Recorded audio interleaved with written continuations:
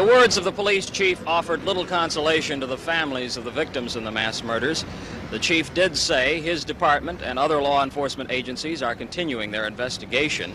There will be more digging for graves, and there will be more grief as additional victims are identified. George Lewis, NBC News, Houston. Hey YouTube family, welcome back. It is your girl Sade and welcome to Sade's Mix. If you're new here, on Sundays I talk about a true crime story, my life here in South Florida and its beautiful hidden gems. And if any of that interests you, don't forget to hit that subscribe button. And if you of course enjoy this video, you guys can go ahead and give me a thumbs up or whatever. I appreciate it either way. Today, I thought I would do like a spooky true crime story with you guys. So we are going to talk about the story of the Candyman.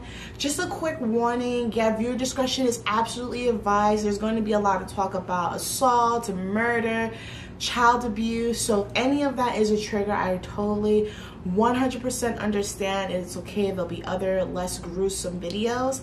But yeah, let's talk about the Candyman, and not this Candyman that everyone knows and most likely loves, but we're going to talk about this one, Dean Corll, and his disgusting habits.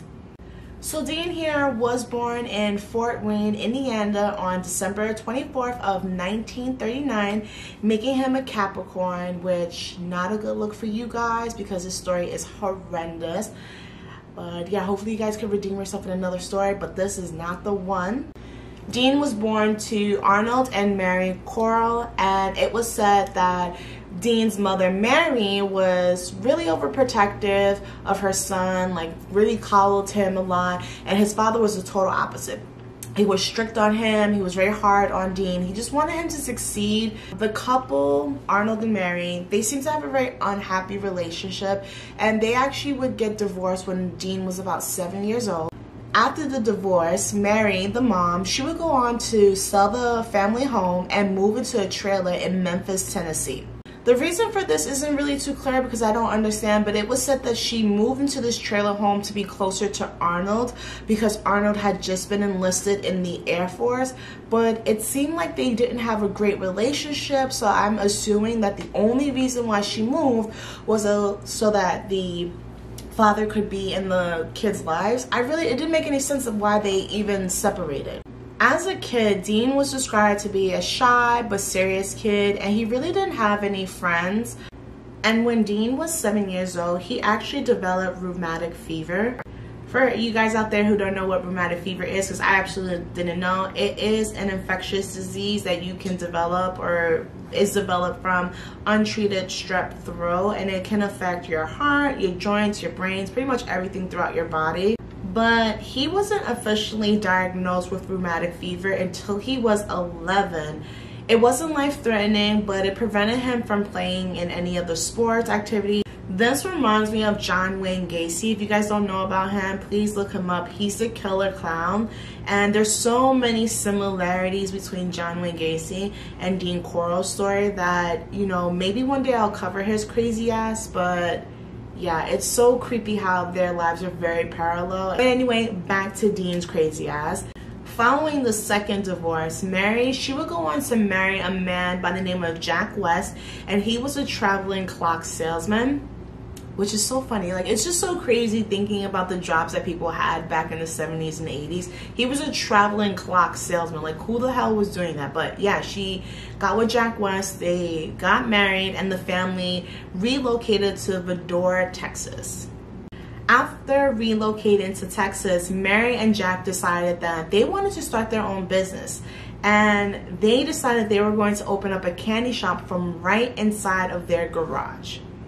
And that's exactly what Mary and Jack did. They started to make candy and sell it right from their garage, and they named their company Pecan Prince. Now Dean, he was there all the time, and he played a huge role for the candy company. Dean and his younger brother Stefan, who I failed to mention because he's really not important for the story, the two of them, they actually operated the machinery that made the candy. So they would experiment, they would make their own candy, but they made sure the business was up and running by maintaining the machines, Now, Dean would do this throughout all of his schooling, all of his high school years. So if he wasn't at school, you would find him at the candy shop. Like, that was his home away from home. But then in 1960, at the age of 21, Dean was asked by his mother if he would return back to Indiana to take care of his widowed grandmother. Dean wasn't there for too long. He was there for about 4 years, and then he would actually return back to Texas. I have no idea what happened to the grandmother. I assume maybe she passed on, but yeah, after 4 years, he was back in Texas, and he was ready to start his new business adventure. Dean, like his mother, wanted to start his own candy business. However, before he can start his new business adventure, Dean was drafted into the U.S. Army in 1964. Oh, but Dean wasn't staying for too long. After 10 months of serving, he was able to successfully apply for a hardship discharge, which I did not know that was a thing, but basically he informed the U.S. Army that he was the brains of the company and that he needed to stay behind and support his mother through her business adventures. Honestly, the 70s was a different ass time, because that would not be something that they would stand for nowadays. At least I don't think. So once that was approved, he was honorably discharged, and Dean went back to work at his family's candy shop. Now, nobody suspected that Dean was doing anything wrong, but Dean, he was not an honorable employee. You see, Dean liked the candy shop and liked the attention that he was getting from the candy shop, because Dean here, he liked the little boys, and he liked to lure the little boys into the candy shop. You know, that he was trying to do some funny-ish to him, and naturally, you know, you're thinking that the mom probably said something to Dean or tried to protect him since she was overprotective.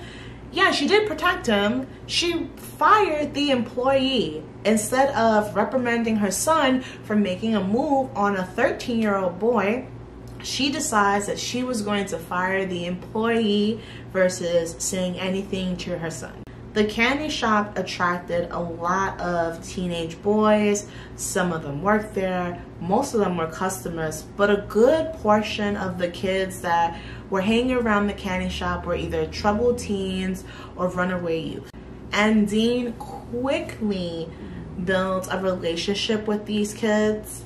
To basically keep the kids around, Dean made like an employee lounge in the back of the candy shop where he would put a pool table and allow the employees to bring their friends over. It was like a safe space for them to drink and have fun, but it was really just Dean's hunting ground. And naturally, you know, these kids would hang around there all the time, and Dean would try to test the waters with whoever he thought would be accepting of his advances. Now, eventually, Dean was able to get really close to one kid in particular. In 1967, Dean would meet 12-year-old David Brooks. David would go on several interviews and state that at first he saw Dean as a father figure because his father in his life wasn't around, and Dean would always be there with money and gifts, so he really looked up to Dean at first. But that fatherly friendship started to quickly change, and within 2 years, Dean was bribing David with gifts and money to not only get David to perform sexual acts upon him, but for David to keep his silence. Between the September of 1970 and August of 1973, Dean would actually go on to commit 28 murders of young boys. In September of 1970, Dean would claim his first victim. It was an 18-year-old student, and he was hitchhiking from Houston, Texas to Austin, Texas. His body wasn't discovered until 3 years later, and he was a victim of sexual assault and horrendous torture. Just a few months later in December, Dean would go on to kidnap 2 more boys. He would bring them back to his home where he would sexually assault them, torture them, beat them, you name it, he was doing it to them. But this time, something would actually happen. Now get this, while Dean has these poor young boys in his house and he has them tied up, he is abusing them, all that stuff, David unexpectedly pops up at Dean's house and walks in on the crime being committed. Now I know what you're thinking. You're probably thinking like, the jig is up, David's gonna say something, but Dean was quick on his feet.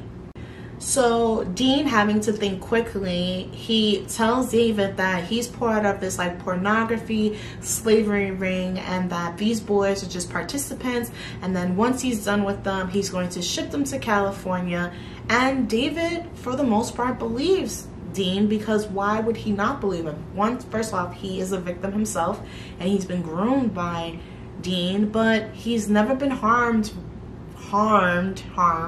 by Dean, so why would he not trust him? But eventually the truth does come out, and Dean does tell David that, yeah, there's no pornography ring. I raped and tortured these young boys and I killed them. And Dean knows that, you know, David, he's young, he's 15 years old, and he's been bribing him this whole time. Why not keep this going? So Dean bribes David yet again. He buys him a brand new Corvette, and he tells him, if you bring me young boys to the house, I will pay you $200 for these young men. And it was hard to see if David agreed immediately or if it was some time, but David does eventually agree to help him lure men into his apartment. Now David is bringing in these young boys. Many of them become victims to Dean's whatever the hell he's doing. And most of these boys were actually David's friends. And there was one boy in particular that David brought over to Dean to be his next victim that Dean actually grew to like. This young man's name was Elmer Henry, and he would meet Dean in the winter of 1971. Dean thought that Elmer was a good fit for the crimes that they were committing, and he even offered Elmer the exact same incentive that he offered David, $200 for every boy that he lures into his apartment. He even told Elmer the exact same thing that he told David, that this was part of a pornography ring and that he was just selling these boys into slavery. Elmer would say for months he ignored Dean's offer. But eventually Elmer does decide to take Dean on his offer, because at that time $200 was a lot of money and his family was not as stable as they would like to be, and they were struggling to just get by day. So Elmer just thought if he would just do this for a little bit of time, he would be helping out his family in the long run. Eventually, just like David, Elmer finds out the truth about this pornography ring, and despite knowing what Dean was doing and not always getting fully paid for him luring the boys to his house, Elmer continued to help Dean and was actively participating in the abductions and the murders. In the numerous interviews I've watched with just David, it is clear that David was under the impression that Elmer enjoyed killing these young boys. The majority of Dean's victims were abducted from Houston Heights, which is an area within downtown Houston. This area was known to be a low-income family area, so they were easy pickings, especially since they were kids who needed a job, who needed a place, who needed stability. Dean was right there to scoop these young boys up. The trio, they would abduct their victims in two different ways. They would ask them if they wanted a ride and take them anywhere that they need to. And, you know, at that time, Dean had like a Plymouth GTX, you know, one of those little fancy cars. So he would use that to show off to the boys and get them to come into his car. And then the other option was like, he would just tell them like, hey, I got booze, I got drugs. You guys want to come over and have a good time? And once the kids said sure, you know, they would head back to Dean's house, party, get wasted, and that's where the torture or the nightmare would begin. From what I've already said about Dean, as you can tell, this man was a sicko, but Dean, he really did some crazy stuff. In some cases, Dean would force his victims to like call home or write postcards to their families explaining like why they're not home yet or why they can't return. Most of the kids would tell their parents like, oh, we just left so that we can bring some money home for you guys, or we're just leaving because this guy offered me $5 to work for him every day. And because the kids were calling home and calling their parents and making up all these excuses, the police were not looking for the boys. They actually were saying that because these kids were runaways or troubled teens, and being a runaway wasn't illegal in 1970, that there was no reason to go look for these boys, which that's less than 40 years ago. Do you guys not know that? Like less than 40 years ago, running away was not a concern for people. You could just run away. So all of these kids are going missing, and the police are just like, well, they're runaways, nothing we can do about it. If they come back, we'll ask them. But these victims weren't coming back, and the community was so frustrated with all of their sons, their babies going missing. So once the victim was deceased, they proceeded to then wrap the body up and then dump them at 4 various locations in the Houston area. The first one was the Boulevard Peninsula. The second one was a boat shed that Dean had owned himself.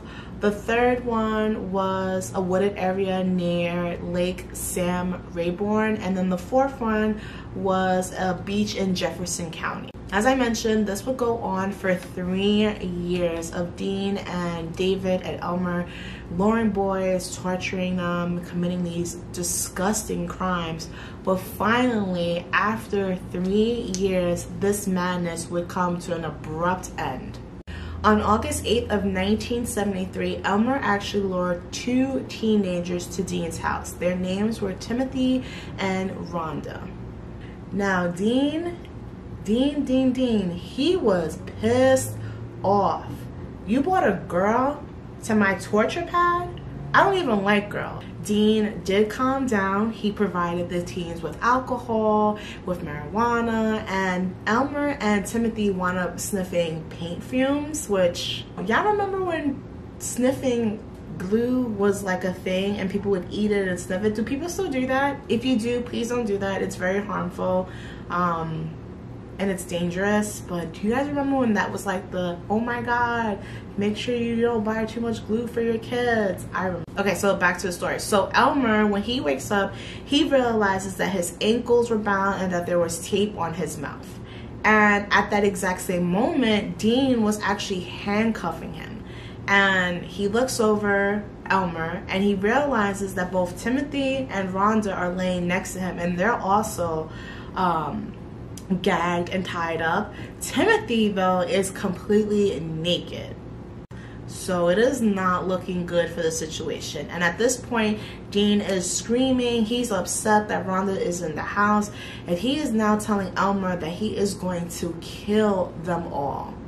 Elmer's thinking quickly, like, I don't want to die and I got to figure something out. So he convinces Dean to basically untie him so that he can help Dean kill the kids or kill his friends. And Dean at first was reluctant to untie him, but he does.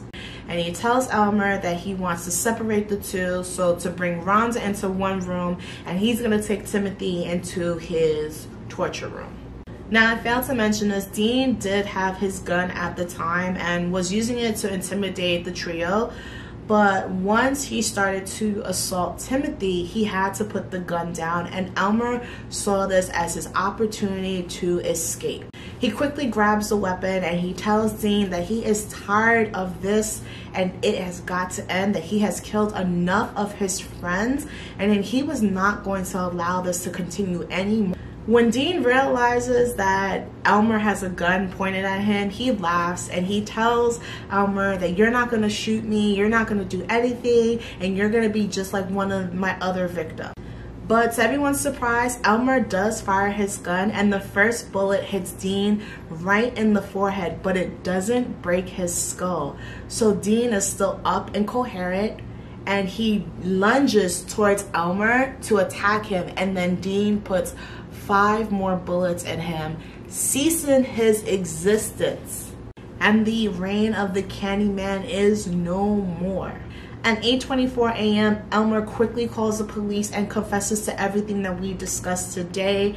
On August 9th, David actually shows up to the police station as well, but he only confessed to being involved in 1 murder and being aware of 2 of the rapes that had happened to 2 of the younger boys in the beginning, but he doesn't admit to being active in any of the murders or any of the participation. But Elmer would tell the total opposite and state that David was involved in at least all but 3 of the crimes. With the help of the 2 boys, the police were able to locate the dumping grounds that Dean had, and they were able to locate 28 victims by 1983. So that means 10 years after Dean had passed, they had finally found all of his victims. With the help of David and Elmer, the police was able to find the 4 locations that Dean used as his dumping grounds, and the police were able to find all 28 victims by 1983. 10 years after Dean had passed, and there is still 1 victim that is unidentified to this day. On July 1st of 1964, just a little over a year after the crimes had taken place, Elmer was convicted of 6 murders. There was a buttload of evidence, and it only took 92 minutes for the jurors to deliberate. On July 16th, Elmer was found guilty and sentenced to 6 life consecutive sentences, which would total him for 504 years in prison. So death by prison. That's what it should say, death by prison. David's trial was on February 14th of 1974, and he was only charged with 1 murder, even though he was said to have committed 4 or more. Long story short, it also just took the jury 92 minutes to decide, and he was convicted and given a life sentence as well, without the chance of parole. Now, here's an update on the story. Elmer's ass is still alive. He still remains in the news. He created a Facebook page to promote his artwork.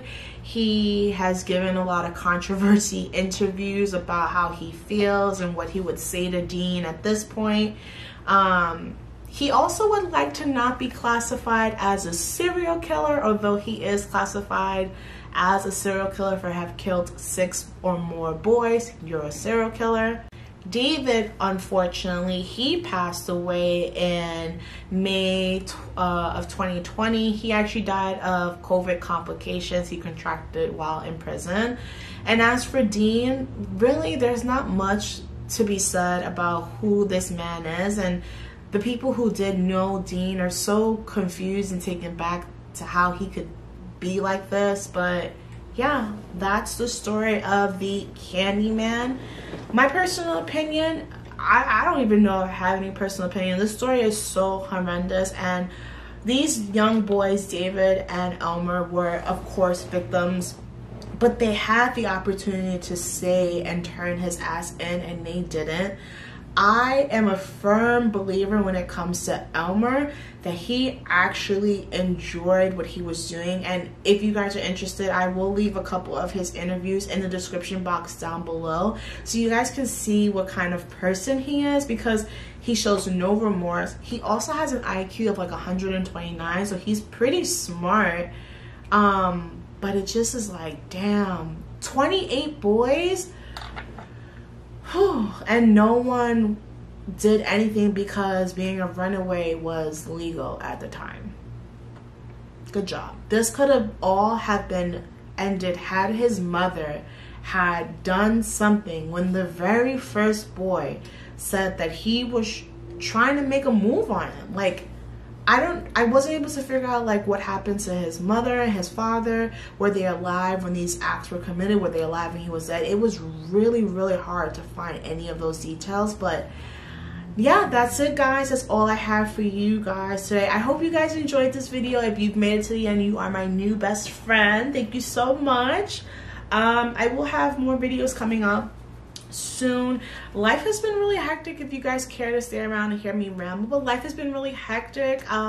Just want to give you guys a heads up. I'm starting a new career path, if I've mentioned, and I'm like halfway through getting all that stuff together. So sorry for not being as consistent on YouTube as I want, but that's all going to change really soon. But I love and appreciate you guys. Be safe out there. Do something that is gonna make you smile today, I guess. And what can we take away from this? Yeah, just, if you have a gut feeling, go with it, because I feel like a lot of these boys knew that what was happening was wrong and they just didn't listen. But yeah, anyway guys, I love you and appreciate you guys so much. Have a wonderful Sunday. Happy Halloween. I guess I should just fucking say that, right? Okay.